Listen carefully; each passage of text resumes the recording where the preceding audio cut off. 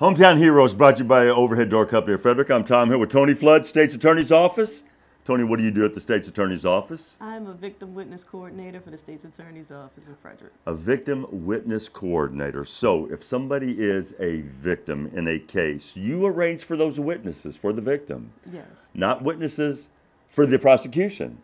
No. No, witnesses? No, yes, for the prosecution, not for the defense. Oh, not for the defense. Okay, so are people willing to come forward? Or are people more hesitant? Some are hesitant. We do have a lot that have shown their bravery and came forward, and we appreciate that, and we're definitely hoping for more in the future to come forward and be ready to speak up when they're victims of crimes and witness crimes. So we just want them to know that we're here for them, and we're here to help them through the process. Well, if they are subpoenaed for a court case, they could have reservations about this. Yes. And so you just pretty much have to depend on their sense of citizenship and right and wrong, huh? Yes. No wonder you're so appreciative when somebody comes forward yes. and is very, very open, because I could imagine somebody being, I'd be hesitant, really, if I had to live in a community.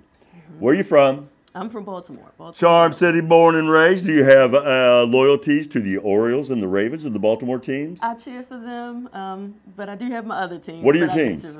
I was a big Peyton Manning fan, so Denver, of course, back in the day. Denver and, wow, Peyton Manning fan. Peyton and Shaq, so. Does your husband share these loyalties? No, he's from South Carolina, so he has about a couple of South Carolina teams. Sure. And he's a big Bengals fan, so okay. Don't hold that against him. No, it's just, it's just sports. It doesn't really mean anything. Do you have kids? Yes, 2 daughters, Logan and Harper. How old are Logan and Harper? They are 9 and 6 years old, attending Yellow Springs. Are they a pleasure? Are they a nightmare?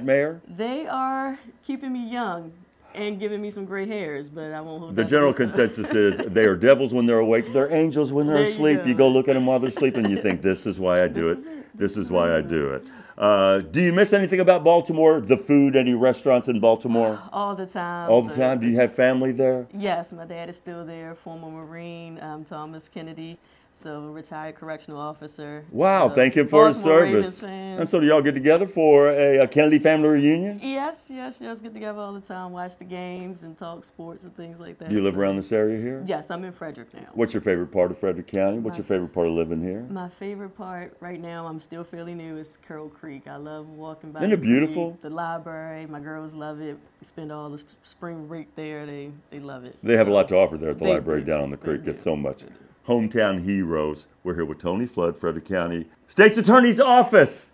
You go to the courthouse every day? Yes. Thank you for justice. Keep it going. Thank you. Keep those witnesses coming in. We will Keep try. justice moving forward.